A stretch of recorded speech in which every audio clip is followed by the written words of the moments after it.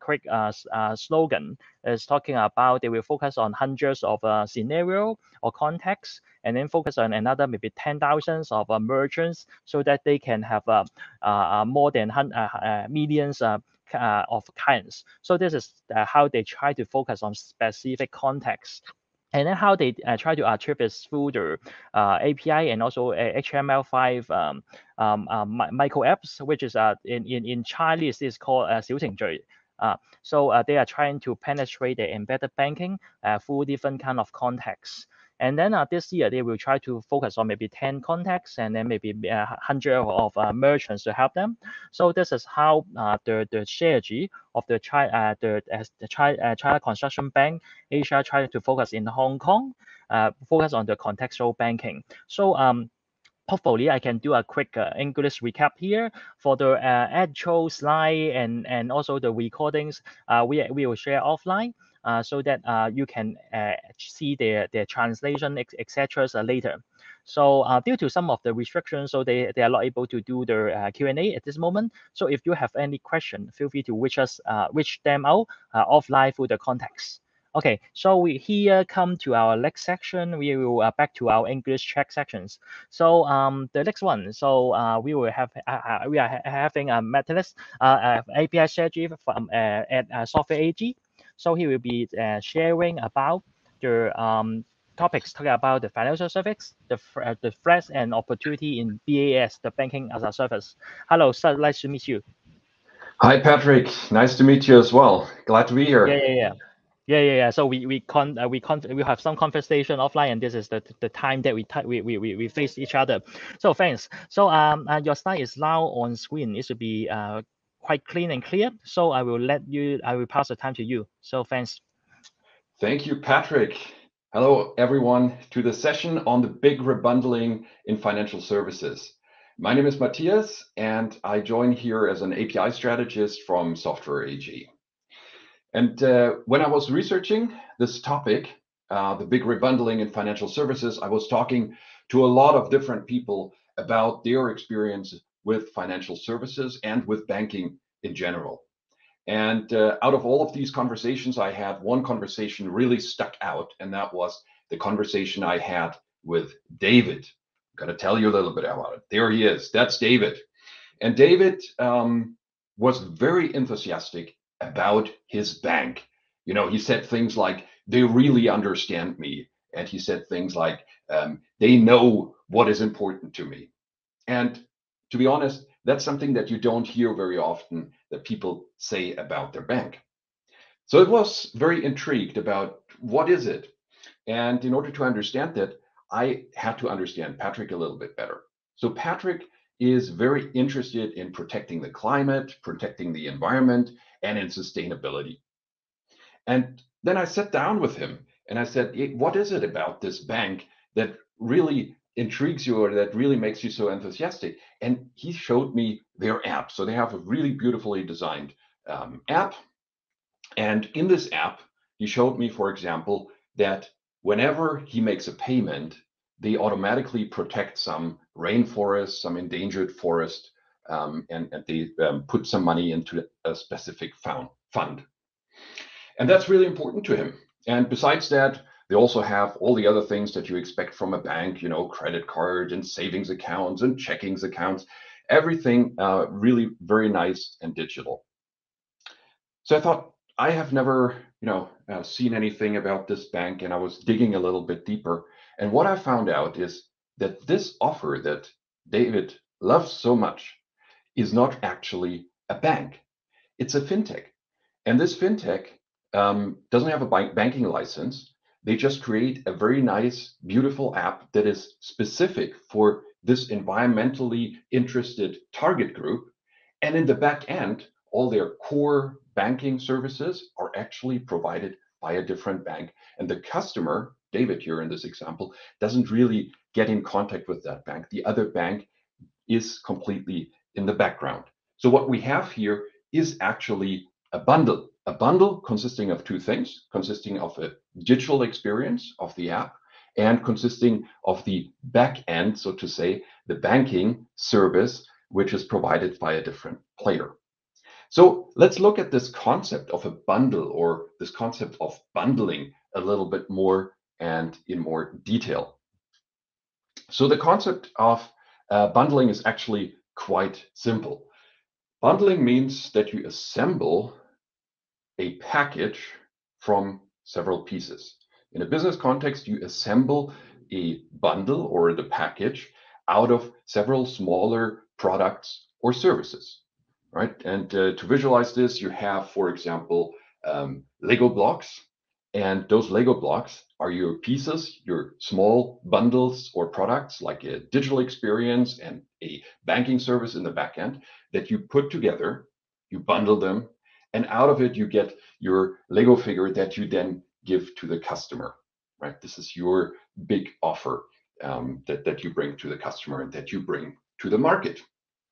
Now, when you say bundling, you also have to look at the inverse, basically at the unbundling. When you start with a very complex product and you take that very complex product apart into its constituent parts, and you basically take the Lego blocks back to your Lego box that you can then start to play with and do new things with. And that's what we then call rebundling. Rebundling means you take those Lego blocks and you combine them in a new way. You recombine them and you create something that hasn't been there before. And there are actually two ways of doing that.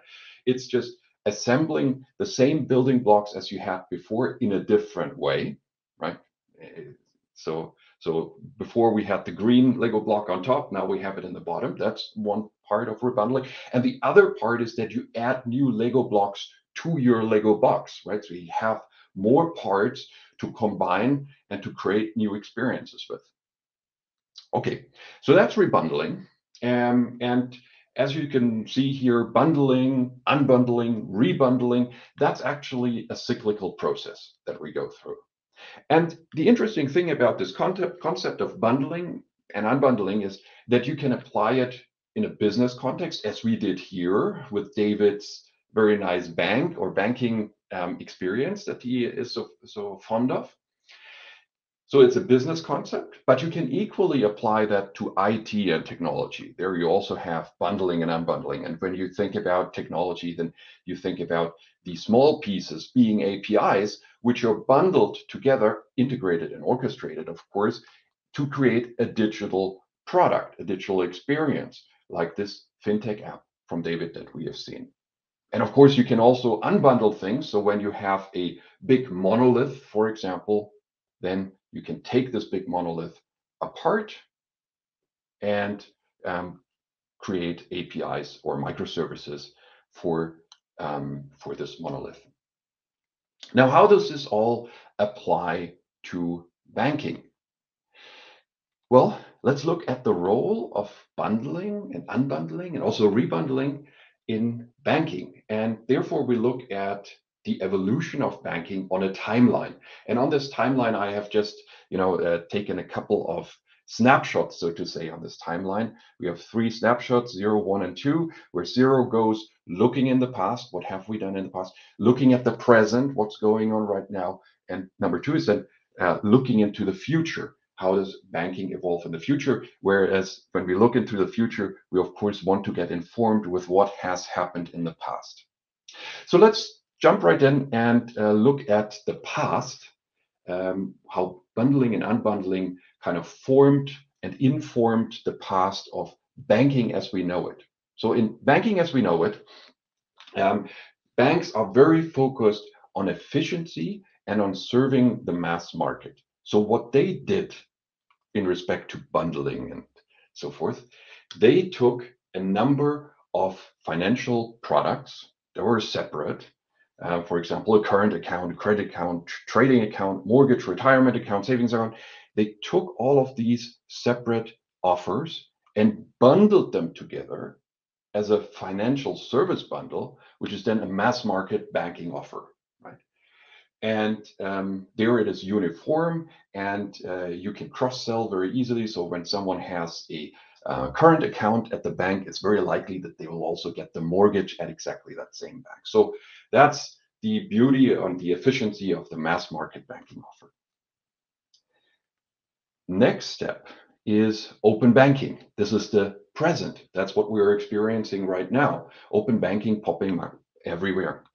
And what happens in open banking with respect to bundling and unbundling is, of course, that we start with this mass market banking offer, which is now kind of the best practice in banks, and we unbundle this mass market offer.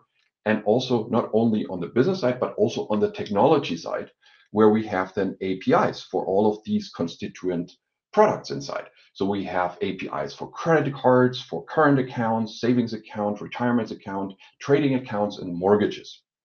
Right? And now we have this set of APIs to play with. It's smaller, right? Smaller services. And this is kind of the outcome of open banking. And open banking, when you look at it on a world map, is happening all over the place. It might have started in the UK or in the EU with CMA and PSD2, but it's basically a topic throughout the world. And on this world map, the green colored kind of countries are discussing open banking in one way or the other. There's a light green form where it's regulation driven, and the dark green form where it's more market driven, and the banks themselves drive that topic forward. So you can really see it's a global phenomenon. And of course, also in Hong Kong, where we have this conference here, there open banking is a topic, as you have heard already in the previous talk. So I'm not going to go into detail on this. Where right now we do the unbundling basically in phases 3 and 4 with account information and making payments and transfers available as well. Right, so we're now in the process of unbundling financial services with open banking. Now, when we want to look and understand what's coming next after open banking, it helps to look at the timeline of what has happened in the past and what is very likely to happen also in the future, where we have banking as a service.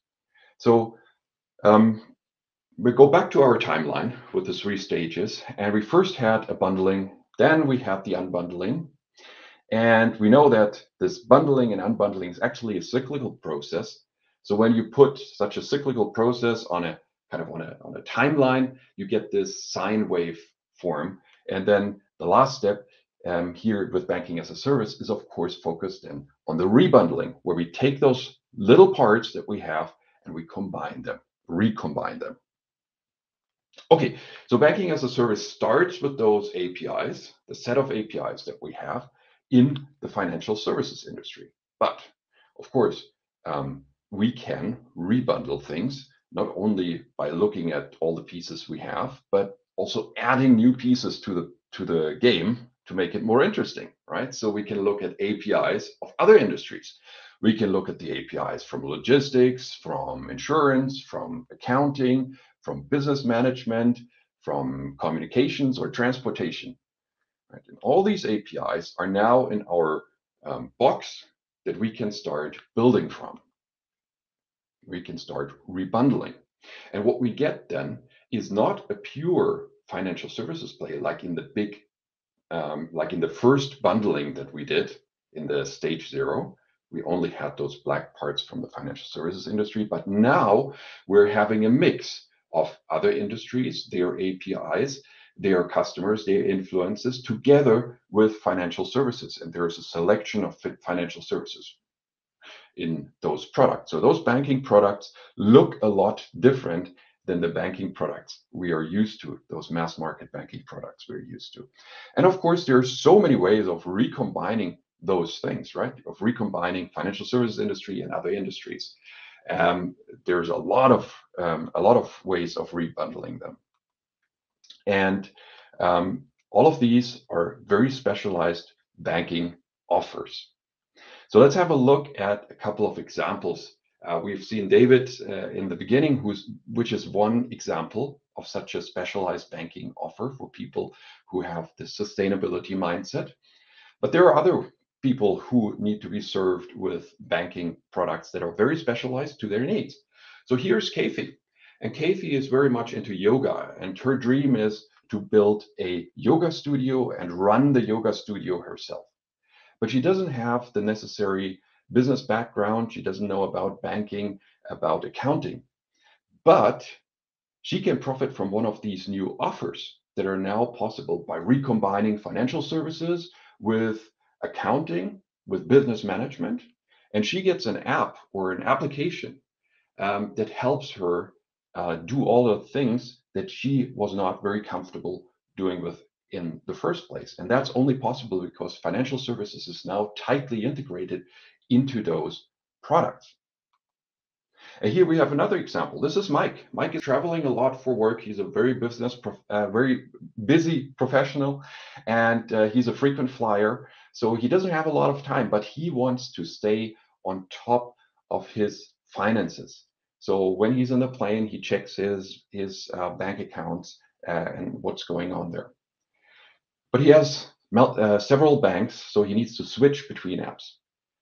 His airline that he flies with is offering now a product for multi-banking where he can make the maximum use of this short period of time that he has to look at his finances.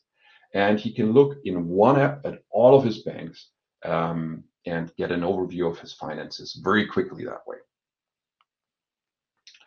Good. So we have seen three different people, three different banking customers who can profit very much from those rebundled, very customer-centric offers that are for them and for their needs very meaningful and very personalized. Right. So that's new. They feel very much connected to those offers that are given to them because they fix exactly the need that they have. Maybe others don't. Good. So we've seen it's customer-centric, this rebundling that's happening, but we can also ask the question, hey, how many rebundling opportunities are there actually? Right? It sounds like there are a lot. And yes, there are a lot. And in order to think about this and look at this, I've prepared a graph here. And on the x-axis, you see the number of possible rebundlings, the number of offers. And on the y-axis, you see the number of users, so the popularity of these offers. We have those black offers here. This represents the mass market banking offers. Right? They are not very many, but they are used very much by the general population. And then you have a whole number of these rebundlings. Right? So there's a lot of rebundlings, a lot of very specialized banking offers. And this distribution that we see here, where we have a few highly used and many not so highly used, but high number of them, this distribution is called the long tail distribution, where the head of the long tail distribution is the mass market, and the rest, the long tail, so to say, that's niche markets, very specialized markets. And the thing is, why banks have focused on the mass market is, of course, because mass markets are very efficient. The bank builds one app and it can serve a large part of the market with it. So it's the Pareto principle. With 20% of the products, it's just those products in the first two columns, you can reach 80% of the market. Right? So that's why all the effort goes to the mass market products. And the question is now, what do we do with the niches? Are those niches very profitable? Customers seem to like it, but are they profitable for banks? Now, if a bank would go and say, here is one specific niche that I want to cover, that's probably not profitable because the number of users that this niche has is not big enough to justify the investment that the bank builds the digital product and so all of it itself. So what can you do to address those niches in a profitable manner? The idea is, of course, to cover as a bank a whole range of these niches, not only single niches, but really go very broad in all of these niches. And I mean, you all know technology, so you know what to do. You would work together with developers, with partners. So a bank would work with partners. For each of these niches, there are already software products. They don't embed financial services yet, but they can in the future. So you have those set of partners already out there who can integrate financial services. So make them your partners as a bank. And what the bank built is not really the complicated digital product underneath, but the bank builds its APIs. APIs that we've seen that can then be integrated by all of these different developers and partners via a portal and a certain partner program. And that way, banks can efficiently also work with the long tail. And when you work with a lot of these long tail offers, you can get a significant part of the market. So how does the value chain look like in this new banking as a service world? And I want to contrast this with the current value chain for the mass market. So let's start with the value chain for the mass market. The bank nowadays has, or for the mass, when the bank addresses the mass market, the bank has the end user data at the bank, and it exposes this data via its own banking app to the end user. Value flows from the bank to the end user, and the bank can then monetize that value in terms of fees and so forth. Now, the next step is, of course, looking at the long tail. How would the value chain look like for the long tail? Starting again as a bank, but the bank has a new role. The bank is now the API provider. It still has the end user data at the bank, but it is also an API provider, so it exposes APIs. And those APIs are given not directly to the end user as before, but they are given to fintechs or API consumers that are then themselves building new specialized banking apps. And those banking apps are then given to the end user. So the value chain is a little bit longer. Value flows again from the bank to the fintech and then to the end user. And monetization goes the other way around, where the end user pays the fintech and the fintech pays the bank.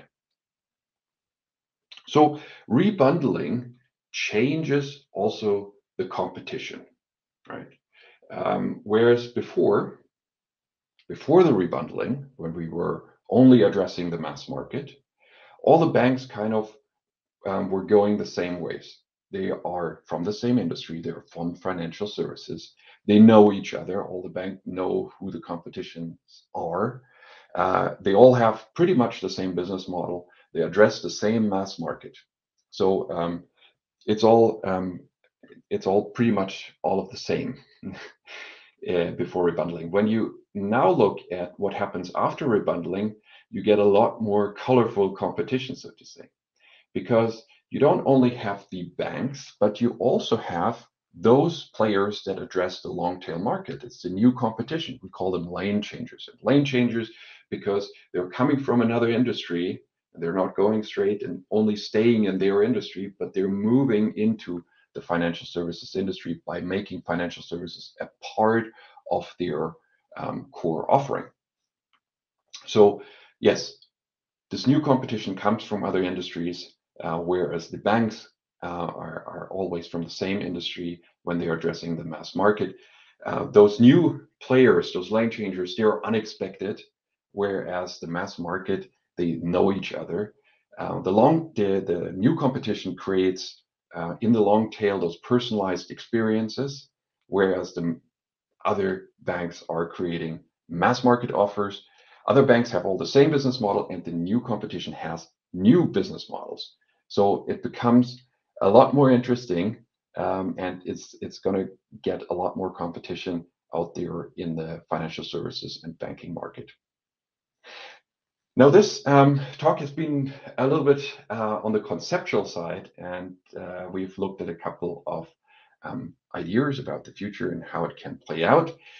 If you're interested in learning how to put all of this in practice and learn about the technology for rebundling and for creating these specialized, personalized banking products, then I recommend a workshop for you. It's happening at 3:30 today by my friend Jeffrey. And there he will look at more hands-on how we can implement rebundling, how we can integrate, and how we can orchestrate those services. So thank you very much. Handing back over to Patrick. Maybe we have time for some questions. Yeah. We have some time for a question. So thanks, Matthias.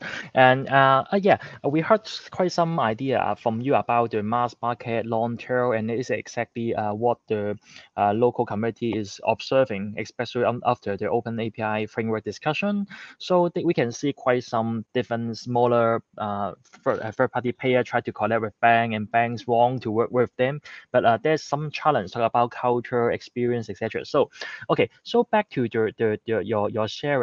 I just wonder. So there's quite a lot of different opportunity, and then you mentioned that the niche, one niche is not enough, so we need to cover a wide range of niches. So do you have some quick thoughts or experience sharing how maybe traditional or established bank they have already got some quite legacy or well-established infrastructure and teams? How can they embrace these kinds of opportunity? So this is the for the established bank. While in the other hand, we also have some small medium bank in Hong Kong. They are serving maybe a bit niche of those clients.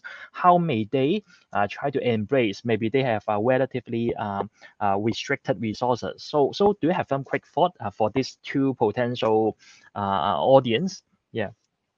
Yes, definitely. So, what banks can always do is they can leverage their existing customer base, and they can, of course, create those APIs in a very efficient manner. They may be starting creating those APIs for their internal purposes when they are creating their own app, when they are creating their own digital channels. So, as part of that, in a very resource efficient manner, they're going to create some APIs. And later on down the line, they can start opening up those APIs and they can productize those APIs. So maybe it's not enough to just have an account API where you can read your transactions out of the account. That's what you need for a banking for a banking app. But you then need to add and productize that API as well, so that you can open the bank account via an API as well. So there's this next step in where you move from open banking, where you just expose the data, to productizing it in banking as a service for opening up an account and making that a full experience, making it a real product that fintechs can use. So there are certainly several steps involved in that, and you can move basically at different paces through that development. Okay, got that. So it may be part of your what you mentioned about the rebundle process. So there's a different step that they need to go through. So maybe internally they need to have some internal champion to figure out the how to rebundle internally, and then step by step need to roll out to specific partner and then open it up. Is this something like that? Is this some standard maybe recommendation that you will share to our audience? Yeah. Yeah. So when banks need to open up, it's of course good to think about. So the first step is the open banking regulation, and then the next Yeah. step is Yeah. building those products. And there, of Mm, course, it's a good idea to work together with such potential users of the banking as a service products and mm, having them very closely involved into your design process and get their feedback and input on what they actually need in order to mm, rebundle basically and build mm. interesting bundles.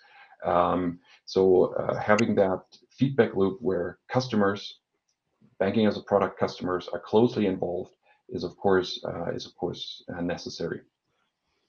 Okay, I got that. Okay, that. So, for the audience, you want to know better, maybe how exactly the hands-on experience, just what in the content is also sharing. So we will have another workshop actually in 3:30. So maybe you are interested to join that to work with the team of Soft AG and then see how it works. Maybe try to ask some deeper question because there will be some expert there as well.